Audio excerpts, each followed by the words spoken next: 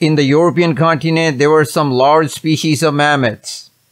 One of the mammoths with the large population was the Southern Mammoth. Almost 3.5 million years ago, some of the Southern Mammoths crossed the Mediterranean Sea to reach the island of Crete.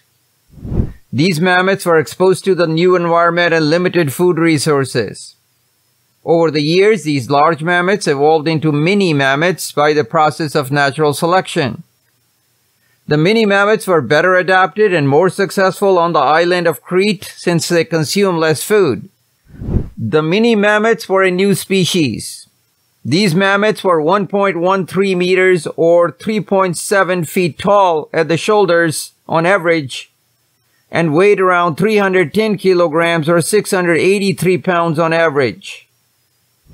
The ancestral Southern Mammoths had an average shoulder height of 3.97 meters or 13 feet and a weight of 10.7 tons or 21,400 pounds. In 1904, scientists found the fossils of the mini mammoths.